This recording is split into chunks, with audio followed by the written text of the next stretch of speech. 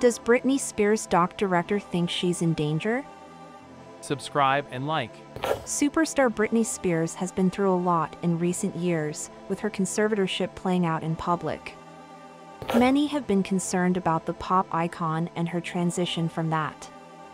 Fenton Bailey, co-director of the 2013 documentary I Am Britney Jean, which chronicled the pop star as she finished and promoted her Piece of Me tour in Las Vegas, recently did an interview with The Wrap, talking about Spears and promoting his book release. The Drag Race creator shared his thoughts on Britney, post-conservatorship, stating, "I think Cara Cunningham put it best, previously known as Chris Crocker.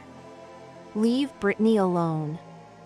I felt that of all the commentary and of all the coverage, that's perhaps the most spot on.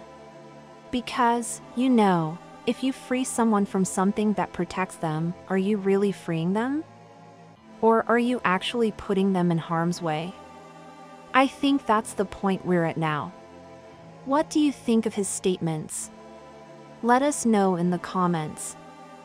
Check out our other videos. Don't forget to like and share.